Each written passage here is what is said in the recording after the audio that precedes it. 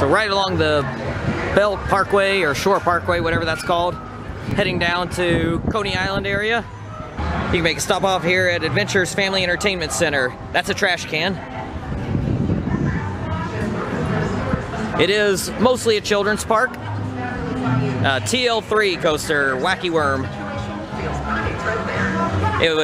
It's one ticket. Each ticket is $4. It said that every ride takes 1 or 2 tickets. I'm not sure what takes 2. I haven't looked around much, but it's mostly kids' rides. I saw a Music Express or Himalaya over there. And yeah, park opens 11 a.m. or noon, and closing time is to be determined. So it's a good place to stop first off before heading to Coney Island if you want to get the coaster credit. And of course, a Wacky Worm, nothing exciting, but I am moving on to Coney Island at this point.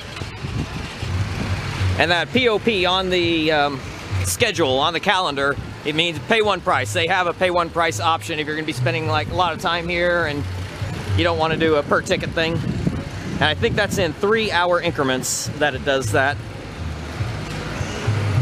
And if they don't get big crowds, that might be a good thing to do if you got kids with you. That'll probably really enjoy all these little rides. These would probably be your highest thrill rides, and of course they're the basic stuff. The Himalaya, the pirate ship, and the Tilt-A-Whirl. Everything else, pretty much good for little ones. Yeah, this takes 2 tickets.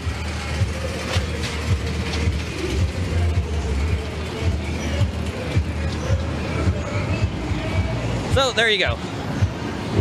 And I'm on my way.